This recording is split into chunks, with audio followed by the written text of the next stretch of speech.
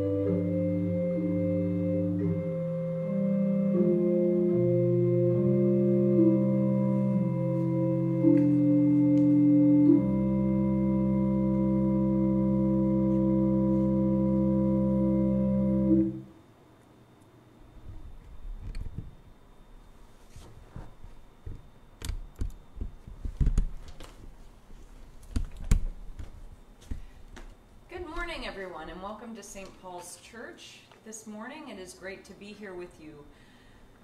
You can find our bulletin for this service on our website, and you can follow along with the service and all the hymns that we will be singing that way, or you can, if you don't have it, that's all right. You can just sort of be along for the ride of our worship this morning. It is very good, as I say, to be here with you on this beautiful morning. And let us begin by singing our opening hymn, number 541, Come Labor On.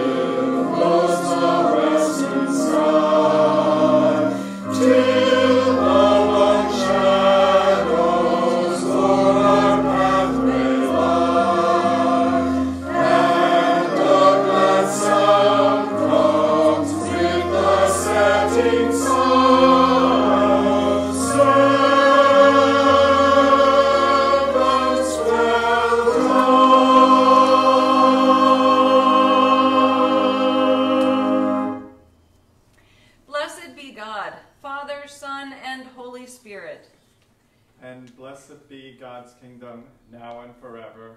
Amen. Amen. Almighty God, to you all hearts are open, all desires known, and from you no secrets are hid. Cleanse the thoughts of our hearts by the inspiration of your Holy Spirit, that we may perfectly love you and worthily magnify your holy name, through Christ our Lord. Amen.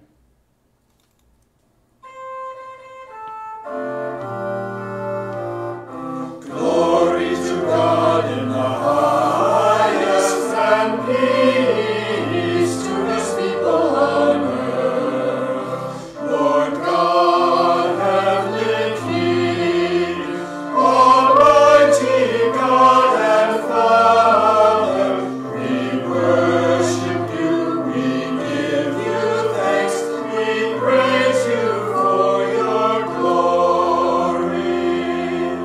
Lord Jesus Christ, only Son of the Father, Lord God, Lamb of God, you take away the sins of the world, have mercy on us.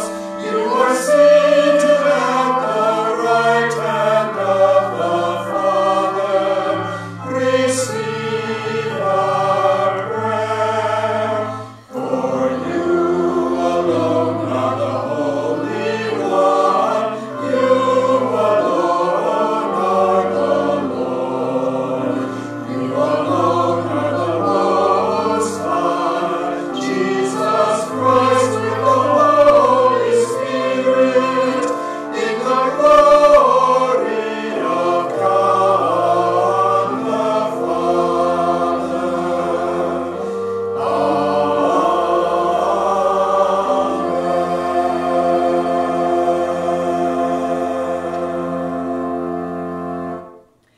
The Lord be with you. And also with you. Let us pray. Keep, O Lord, your household, the church, in your steadfast faith and love, that through your grace we may proclaim your truth with boldness and minister your justice with compassion. For the sake of our Savior Jesus Christ, who lives and reigns with you and the Holy Spirit, one God, now and forever. Amen.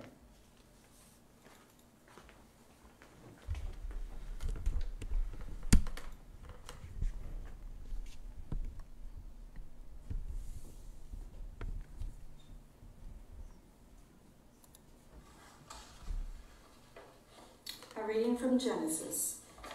The Lord appeared to Abraham by the oaks of Mamre as he sat at the entrance of his tent in the heat of the day.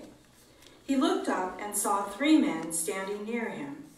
When he saw them, he ran from the tent entrance to meet them and bowed down to the ground.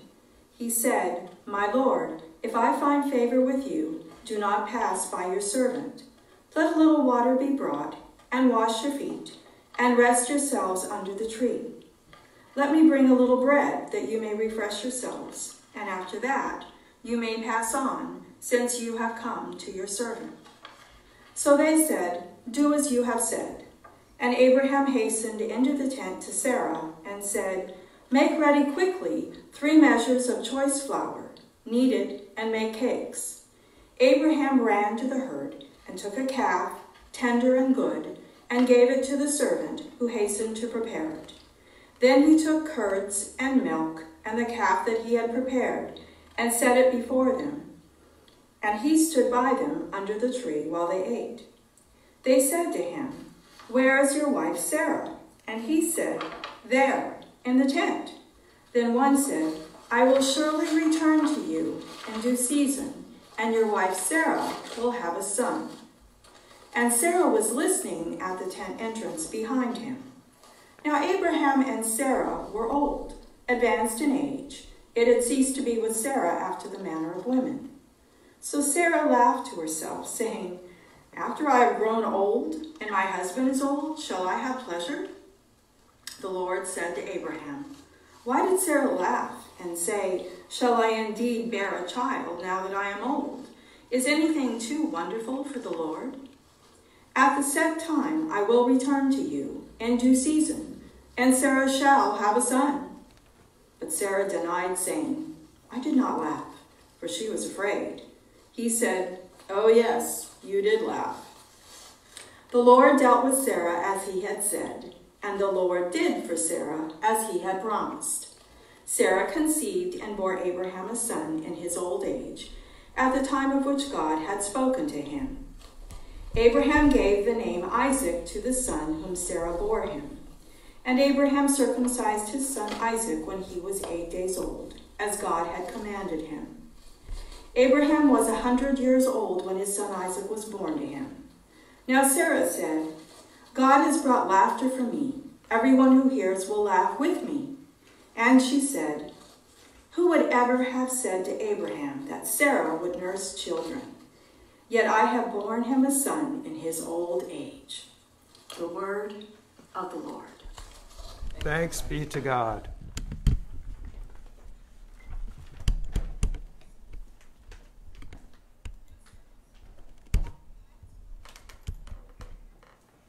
I love the Lord because he has heard the voice of my supplication, because he has inclined his ear to me whenever I called upon him. How shall I repay the Lord for all the good things he has done for me? I will lift up the cup of salvation and call upon the name of the Lord. I will fulfill my vows to the Lord in the presence of all his people. Precious in the sight of the Lord is the death of his servants. O Lord, I am your servant. I am your servant and the child of your handmaid. You have freed me from my bonds. I will offer you the sacrifice of thanksgiving and call upon the name of the Lord. I will fulfill my vows to the Lord in the presence of all his people, in the courts of the Lord's house, in the midst of you, O Jerusalem. Hallelujah.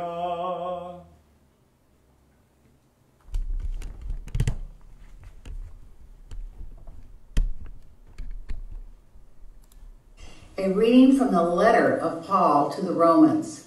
Since we are justified by faith, we have peace with God through our Lord Jesus Christ, through whom we have obtained access to this grace in which we stand. We boast in our hope of sharing the glory of God, and not only that, but we also boast in our sufferings, knowing that suffering produces endurance, and endurance produces character, and character produces hope. And hope does not disappoint us, because God's love has been poured into our hearts through the Holy Spirit that has been given to us. For while we were still weak, at the right time Christ died for the ungodly. Indeed, rarely will anyone die for a righteous person, though perhaps for a good person someone might actually dare to die. But God proves his love for us, and that while we still were sinners, Christ died for us. The word of the Lord. Thanks be to God.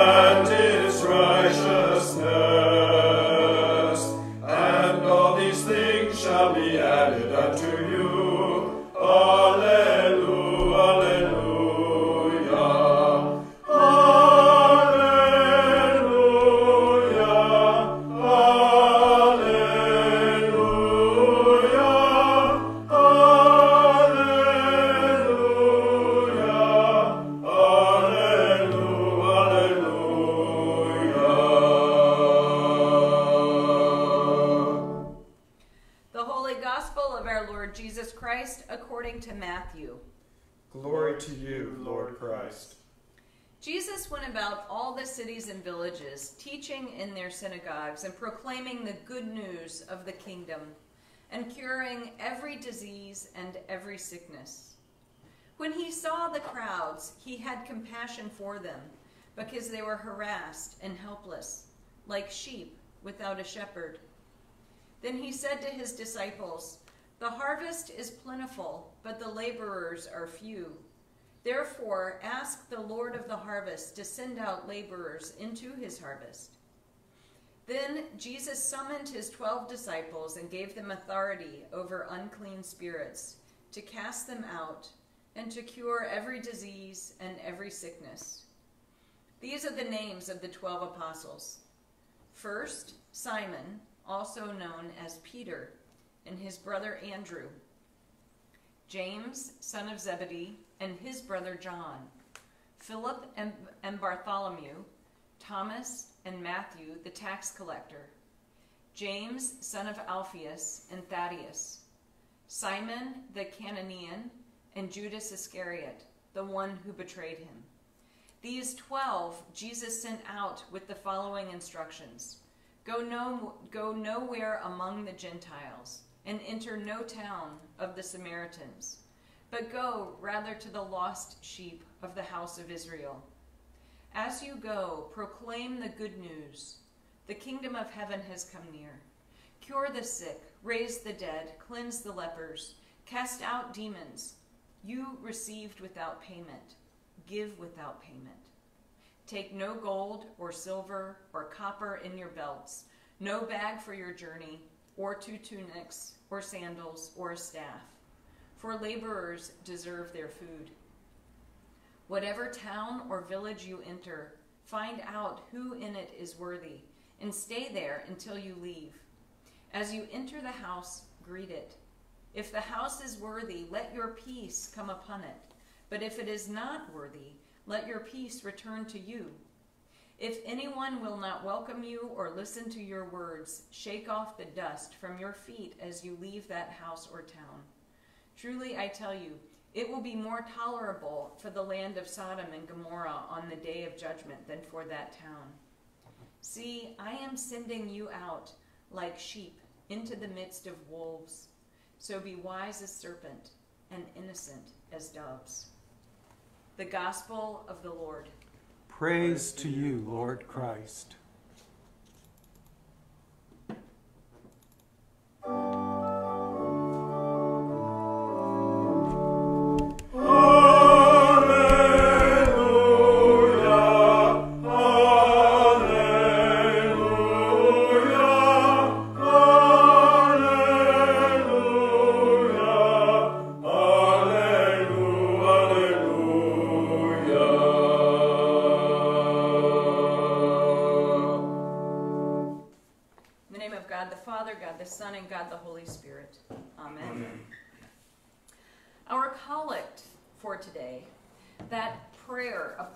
For each Sunday that begins our worship is one of my favorites. Keep, O Lord, your household, the church, in your steadfast faith and love, that through your grace we may proclaim your truth with boldness and minister your justice with compassion. Remember that it's the job of the collect, of that prayer that we call the collect, to collect us, to put us all on the same page as we begin worship, and in the right frame of mind as we hear the scripture and as we prepare ourselves for communion. There isn't any special occasion today. We're at the beginning of a long stretch of what's called ordinary time. Not exactly a season of the year like Advent or Lent, just ordinary time, when there are no special events on the church calendar for many months to come. And how appropriate that in the ordinary time of our ordinary life, we pray for the state of our household. Keep, O Lord, your household, the church, in your steadfast faith and love. However, I can't say that we are in ordinary time without acknowledging that so much doesn't feel ordinary right now. Our worship today is not ordinary. We're in the parish hall, not in the church.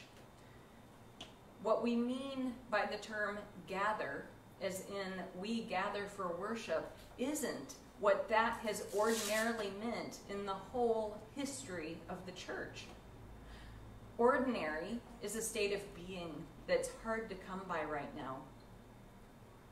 But that isn't all bad.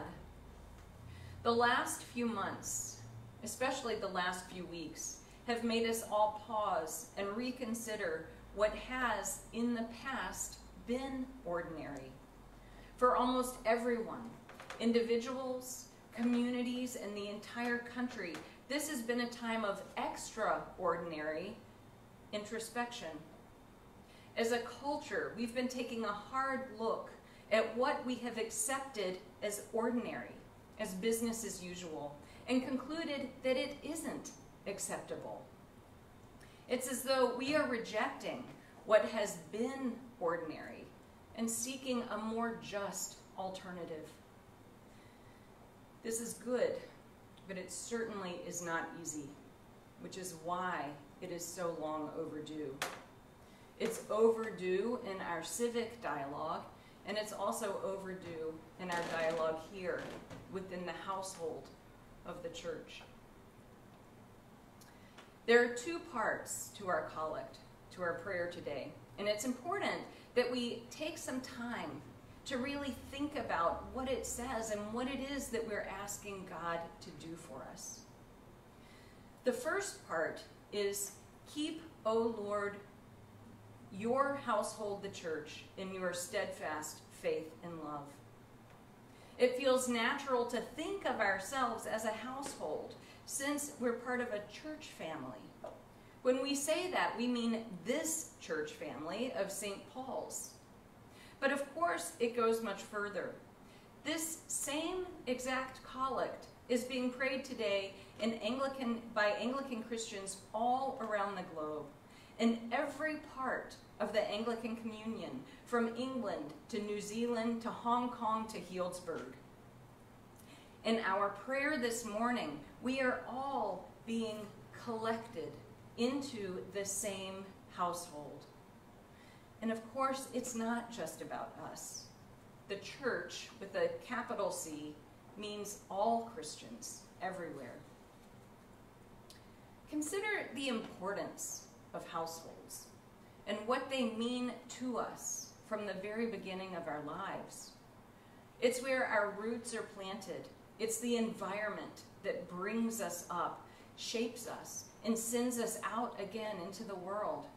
It gives us our stability, our orientation in life, and to a large extent determines how we will function and support ourselves when we grow up. Our whole identity and purpose in life is grounded in the household we come from and that we later create for ourselves. Since it's God's household we're talking about here, understanding its parameters is a lot more complex.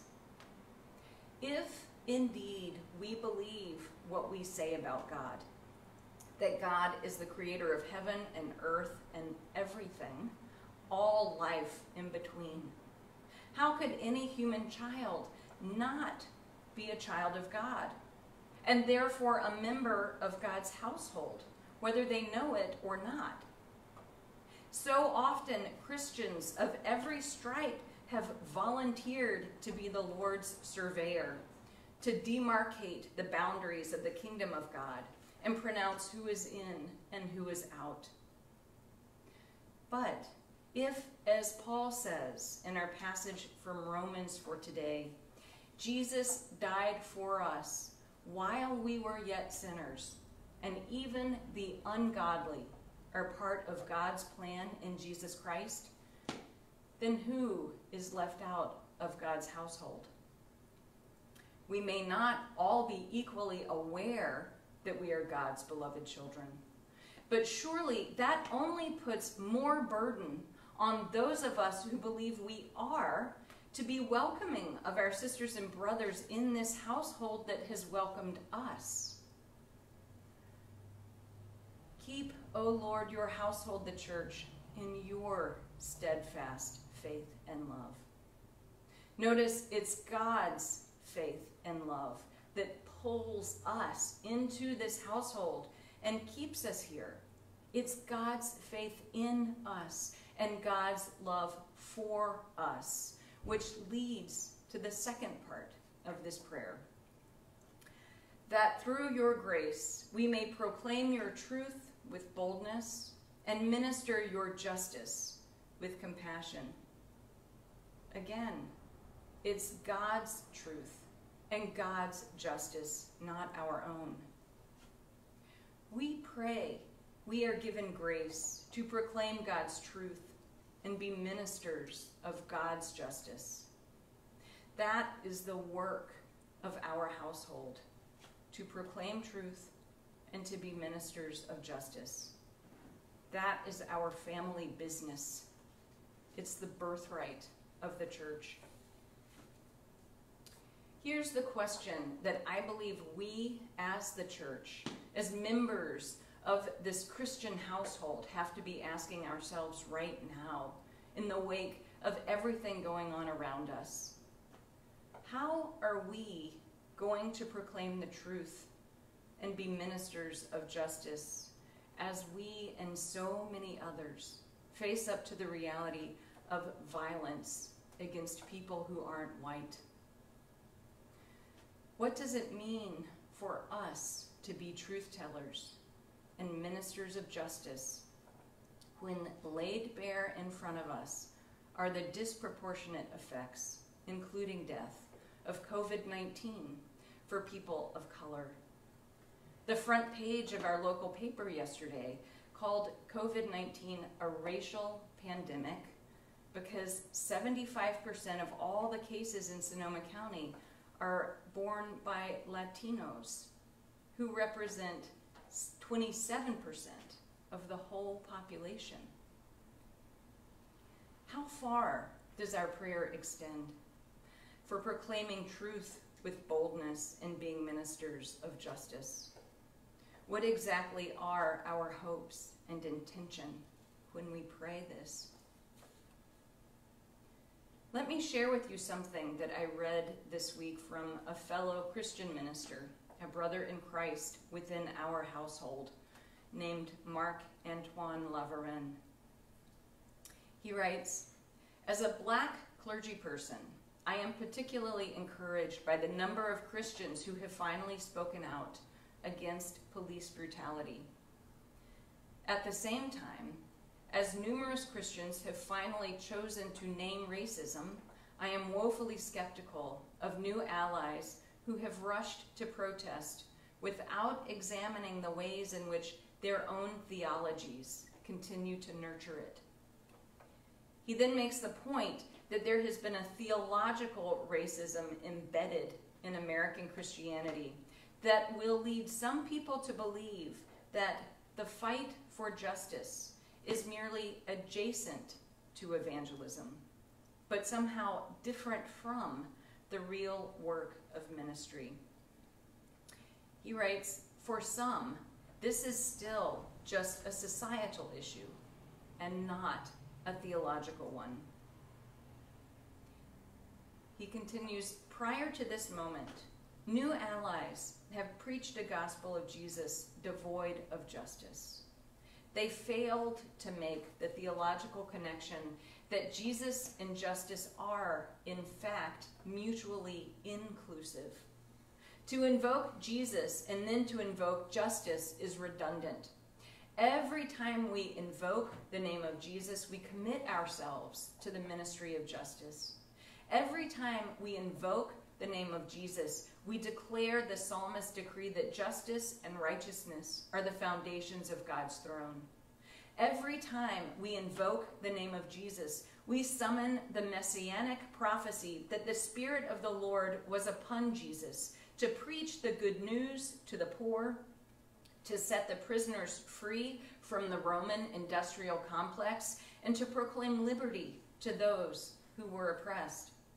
Every time we invoke the name of Jesus, we remember that Jesus was convicted of a crime he did not commit, received an unfair trial, and was sentenced to a state-sanctioned lynching on a tree.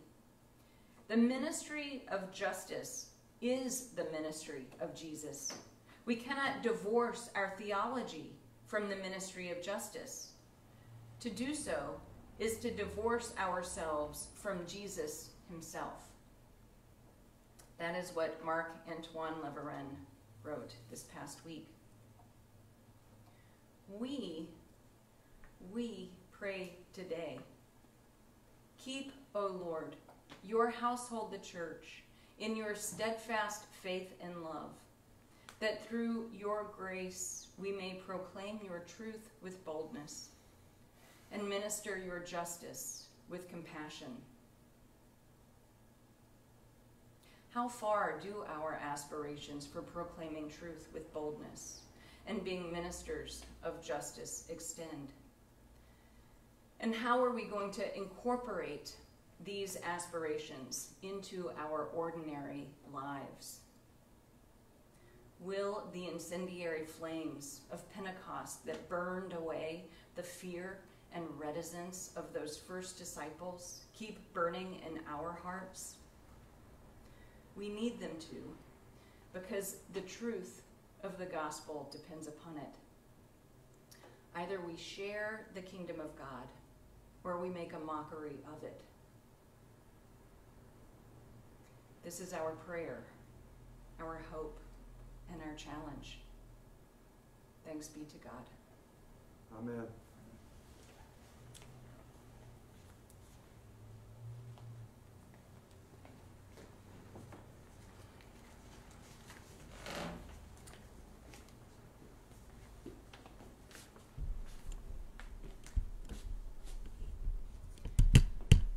Let us reaffirm our faith in the words of the Nicene Creed. We believe in one God, the Father, the Almighty, maker of heaven and earth, of all that is seen and unseen. We believe in one Lord Jesus Christ, the only Son of God, eternally begotten of the Father, God from God, light from light, true God from true God, begotten, not made, of one being with the Father. Through him all things were made. For us and for our salvation, he came down from heaven. By the power of the Holy Spirit, he became incarnate from the Virgin Mary and was made man. For our sake, he was crucified under Pontius Pilate. He suffered death and was buried. On the third day, he rose again in accordance with the Scriptures. He ascended into heaven and is seated at the right hand of the Father. He will come again in glory to judge the living and the dead, and his kingdom will have no end. We believe in the Holy Spirit, the Lord, the giver of life, who proceeds from the Father and the Son. With the Father and the Son, he is worshipped and glorified. He has spoken through the prophets. We believe in one holy, Catholic, and Apostolic Church. We acknowledge one baptism for the forgiveness of sins. We look for the resurrection of the dead and the life of the world to come. Amen. As we celebrate the enkindling energy and unspeakable closeness of God in Holy Spirit, we bring our concerns and hopes, saying, Hear us, renew us. The Spirit, creating, enables a universe of creatures to exist, evolve, and flourish. For our planet, with its diverse community of life, for working lands, ranches, vineyards, orchards, and farms, for places of beauty and refreshment, parks, gardens, and backyards, we bring our concerns and our hopes. Hear us, renew us. The Spirit anointing was present with Jesus in baptism and is present with us. For all Christians using their gifts in service for the common good, for those who lead us in ministry, Bishops Michael and Megan, Sally, our rector, Linda, our priest associate, Paul, our director of music, Jim, our cantor, and Tim, who connects us through technology. For our diocese and all its congregations, but especially Shepherd by the Sea, Gualala, St. Paul's, Benicia, and St. John's, Petaluma. We bring our concerns and hopes. Hear us, renew us. The Spirit, speaking through the prophets of old, continues to prompt wise leaders and heralds. For civic leaders, especially Donald, Gavin, Jared, Mike, Jim, James, and Leah. for journalists and those who inform and influence public opinion, for public health leaders, researchers, healthcare workers, and all involved in responding to the COVID-19 epidemic. We bring our concerns and hopes. Hear us, renew us. The Spirit, spurring your people to action in every age, does so in this moment. For the torch of liberty which has been lit in this land, and for those who uphold it now, let us not hide from its light. For police, protesters, and all who make this country their home, we bring our concerns and hopes. Hear us, renew us. The Spirit, descending divine love, links us with God and one another. For those suffering anxiety, depression, or isolation, for those in our community who are unemployed, underemployed, without adequate shelter or wholesome food, for those who serve through Reach for Home, Farm to Pantry, Healdsburg Shared Ministries, and St. Paul's Shower Ministry, for those who are ill and those commended to our prayers, Barbara, Roger, Sylvan, Bobby, Jen, Deborah, Ari, Doug, Leah, Joan, Linda, Michael, Richard, Patricia, Sherry, Robin, Suzanne, Richard, Wanda, Tammy, and those we now name either silently or aloud.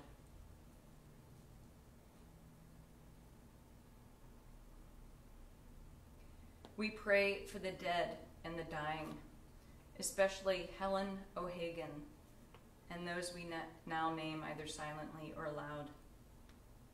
Andrew, Elizabeth, Annie Sadie,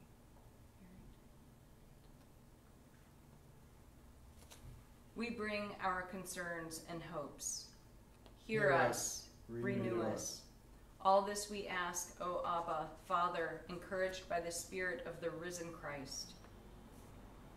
Almighty God, by your Holy Spirit, you have made us one with your saints in heaven and on earth. Grant that in our earthly pilgrimage we may know ourselves to be surrounded by your love, power, and mercy. Set our minds on you, that we may see with new eyes the reality of your love for all people. We ask this for the sake of Jesus Christ, in whom your love has been made manifest through the Holy Spirit now and always. Amen. Amen. Let us confess our sins against God and our neighbor. Most merciful God, we confess that we have sinned against you in thought, word, and deed, by what we have done and by what we have left undone. We have not loved you with our whole heart. We have not loved our neighbors as ourselves. We are truly sorry, and we humbly repent. For the sake of your Son, Jesus Christ, have mercy on us and forgive us, that we may delight in your will and walk in your ways to the glory of your name. Amen. Almighty God, have mercy on you, forgive you all your sins through our Lord Jesus Christ, strengthen you in all goodness, and by the power of the Holy Spirit, keep you in eternal life. Amen. May the peace of the Lord be always with you. And also with you. Peace be with you. Peace be with you. Peace be with you, Jim. Peace be with all of you. It is very good to be here with everyone today. I do want to, you see we've got our lovely altar set up here. I would like to, Tim, do you mind if we just sort of pan around this room? And I want to do that just so that you can see everything going on in our parish hall, even though, of course, this is not an optimal way for us to be worshiping for the long haul. I'm feeling like there's something very holistic and inclusive about it, because we have our altar, we have our shower ministry, we have the kitchen and the food program happening. We have our new unbelievable tech set up here. Paul is here, Jim is here, And I'd just like for you to get a sort of a feel for what it's like here in the parish hall. For the time being, there's something, for the first time in my 7 or 8 years here, I'm feeling like we've got all this sort of centrally located in the So, as you can see, all of our regular ministries, all the regular ministries of the church are ongoing. And we do appreciate your ongoing support for those ministries.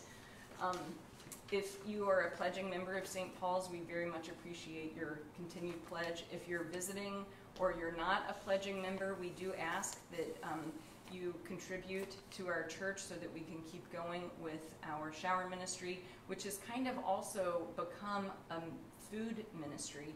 We are getting weekly food now from Healdsburg Shared Ministries that they've always put together food bags, but now we're sort of getting more food that we hand out pretty much every day that we're here.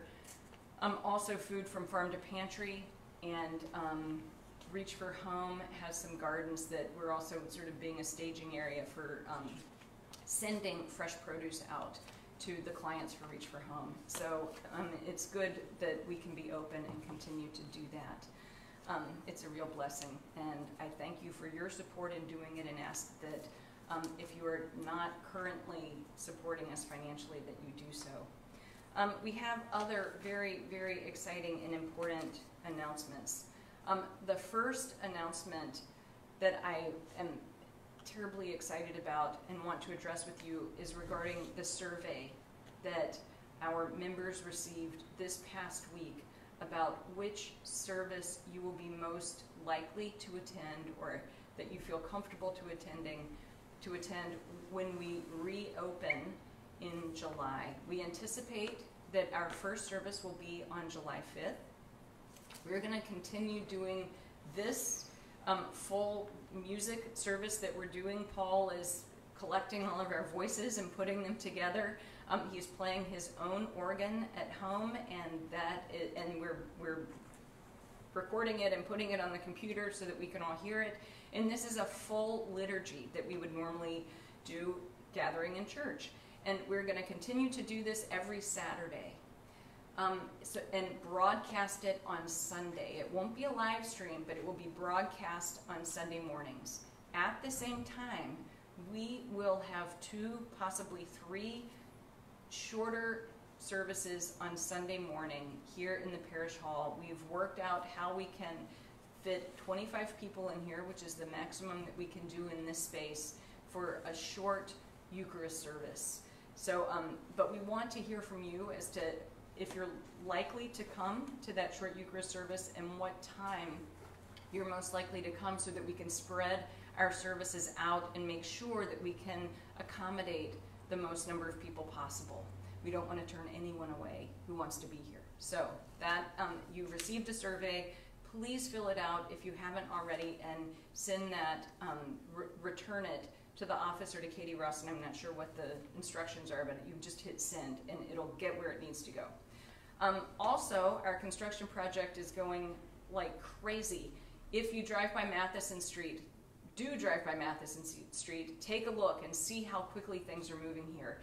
As a result of this, we are not able at all to use the door on the breezeway. We can only use the Matheson Street doors or this door off the patio. So if you come to visit for any reason at all, just you need to remember that. I am going to need to return to North Carolina to see my parents. They're having some issues that they need one of their children to come and help them with.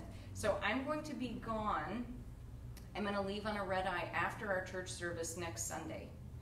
And we'll be gone that week. And so we are going to take a break for worship on June 28th. And in place of our worship, we're going to direct everybody to worship at Church of the Incarnation in Santa Rosa. They also have a 10 o'clock live stream service. And we'll make sure that our members can hook up with that service.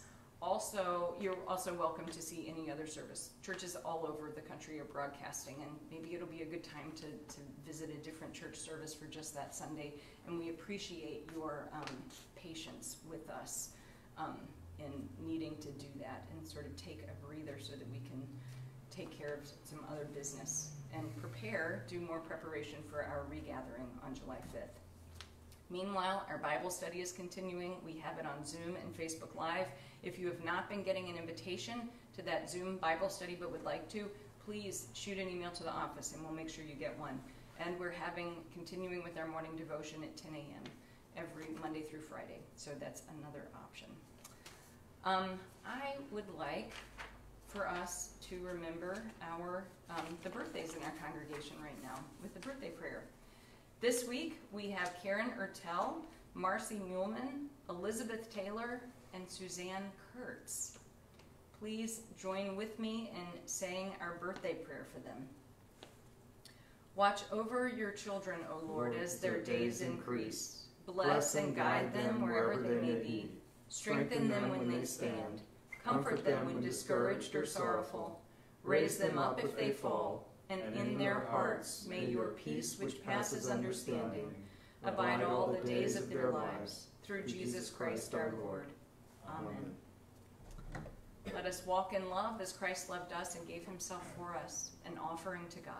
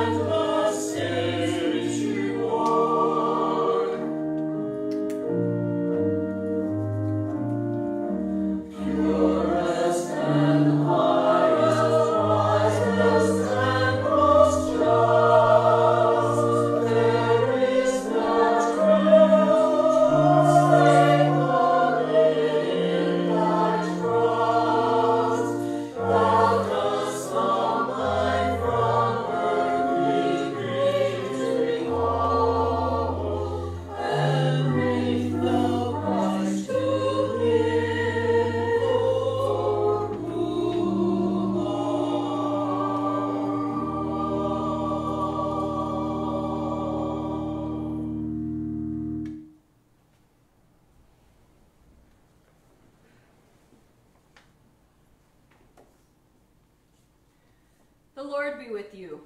And also with you. Lift up your hearts. We lift them to the Lord. Let us give thanks to the Lord our God. It is right to give our thanks and praise. It is right and a good and joyful thing, always and everywhere, to give thanks to you, Father Almighty, creator of heaven and earth.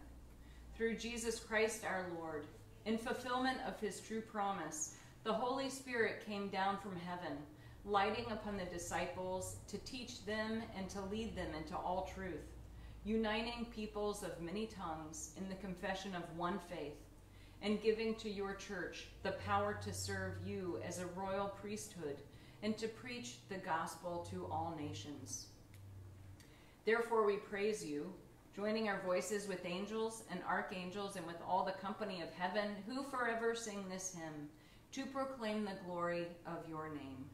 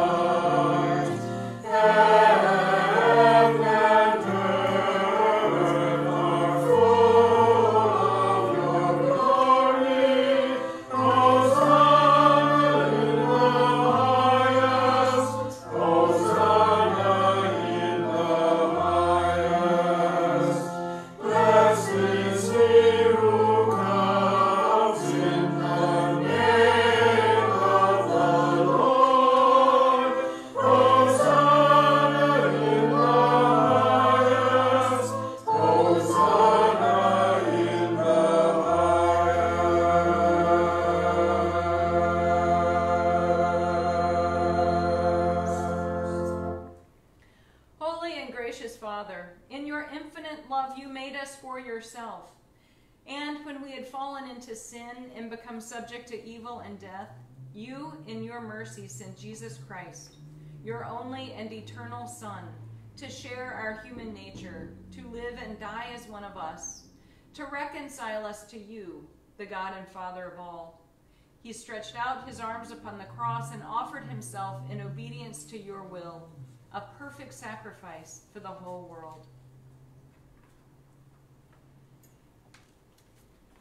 On the night he was handed over to suffering and death, our Lord Jesus Christ took bread. And when he had given thanks to you, he broke it and gave it to his disciples and said, "Take, eat. This is my body, which is given for you. Do this for the remembrance of me."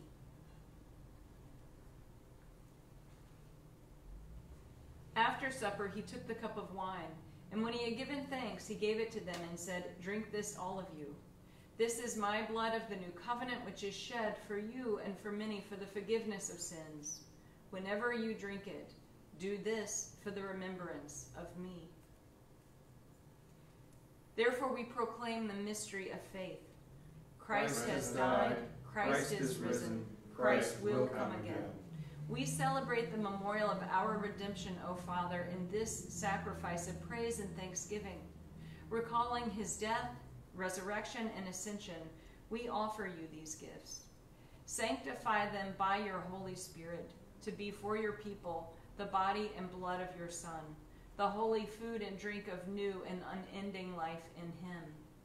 Sanctify us also that we may faithfully receive this holy sacrament and serve you in unity, constancy, and peace. And at the last day, bring us with all your saints into the joy of your eternal kingdom. All this we ask through your Son, Jesus Christ, by him and with him and in him.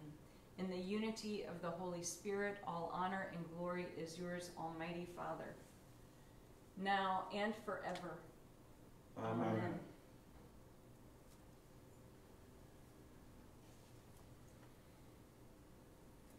And now, as our Savior Christ has taught us, we are bold to say, Our Father, who art in heaven, hallowed be thy name.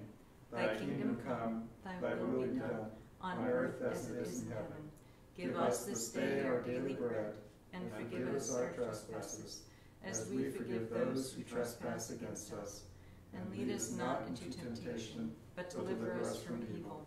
For thine is the kingdom, and the power, and the glory, forever and ever. Amen.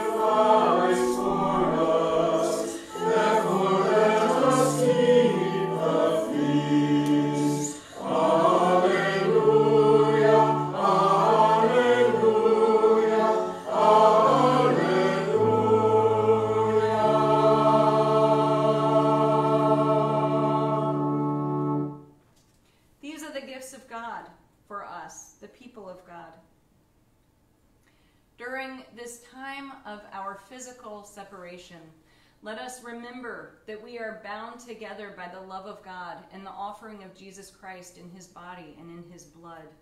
And through our baptism, we are members of the body of Christ, and we all partake of communion with God and with one another as we gather in worship today.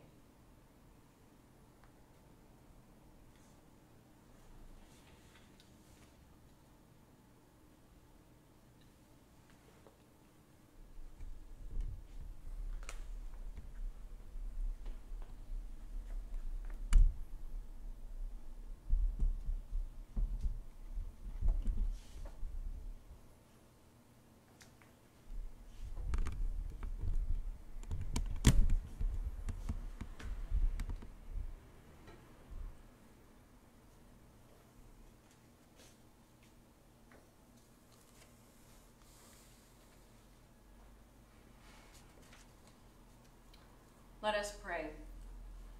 Eternal God, Heavenly Father, you have graciously accepted us as living members of your Son, our Savior, Jesus Christ, and you have fed us with spiritual food in the sacrament of his body and blood.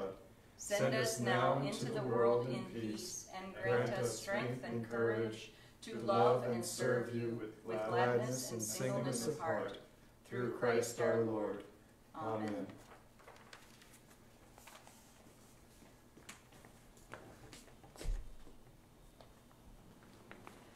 Life is short, and we do not have long to gladden the hearts of those who travel with us. So be swift to love and make haste to be kind. And the blessing of God Almighty, the Father, the Son, and the Holy Spirit be upon you, now and always. Amen. Amen. And now let us join together in singing our closing hymn, Lord, You Give the Great Commission.